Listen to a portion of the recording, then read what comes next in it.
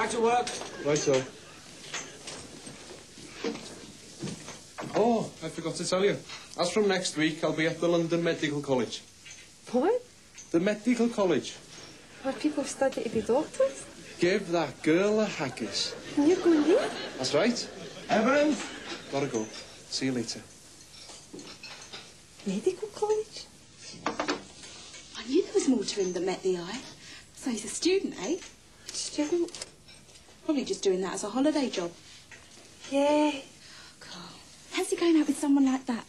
Must be dead clever if he's studying to be a doctor. Clever? A flaming bean box man like? Oh no! What? I've just realised. The whole thing's doomed from the start. There'll be a gap between us that'll make the Grand Canyon look like a crack in the pavement. And then what happens?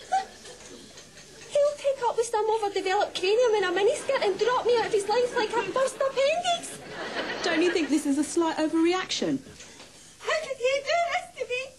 The big two-timing tool.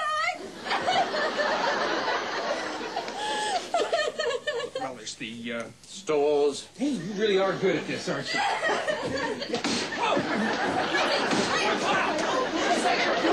Pushing it. You're not pushing it on there. It's youthful enthusiasm, Mr. Pashby. Surely you were young once. No! Right. Break it up. Hey, Mr. Pashby. Mr. Pashby. Who is that bloke? I don't know, but he's giving me the creeps. Yeah. Why don't you stop clearing these tables? They're probably busy doing something much more important. But Freddie, stop. There's only one thing I'm going to keep my man. You can't just go walking out like this. Watch me.